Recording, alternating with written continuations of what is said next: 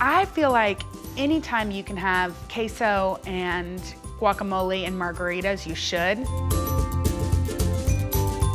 There's a laid-back nature to Texas that's not necessarily in New York. So when we have a dinner party in New York, we seat people because I think it's good for conversation, but we also want it to be super laid back for people to feel like they can take their shoes off, that they can spill, that it's fun, and that it's, you know, a low-key night. I like to choose what the meal is gonna be. So it depends on the night. You know, if we're having a night where we serve Mexican food, I think queso is terrific. And I also love a cheese plate. A beautiful cheese plate is very easy to make. I mean, you don't have to make anything, you just prepare it. There's some preserves of some sort, some fancy preserves that looks like you made it, but you didn't. And then the greatest cheeses. I mean, I like to find a truffle cheese.